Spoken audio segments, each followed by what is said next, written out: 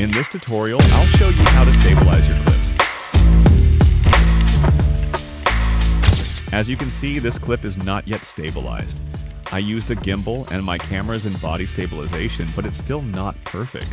What I usually do first is I go over to stabilization, change the mode to translation and adjust the settings. Then hit stabilize. It's already so much smoother. Next, right-click on the clip and choose New Compound Clip. Hit Create. Go over to Fusion and hit Shift plus Spacebar. Search for Tracker. Make sure your preview resolution is on full.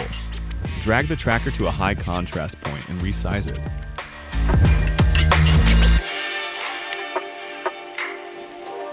Change adaptive mode to Best Match and track forward.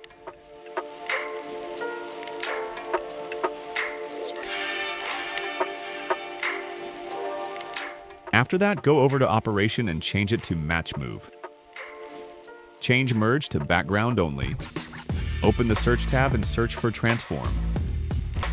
Go to the last frame and make a keyframe for center. Go to the first frame and make another keyframe. Return back to the last one and adjust the center so there's no transparent edges visible. Go through the video, and if you see transparent edges, scale the video up slightly.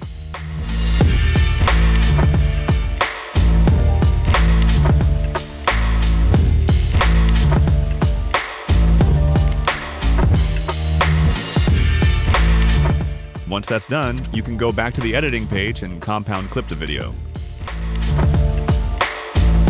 That's basically it.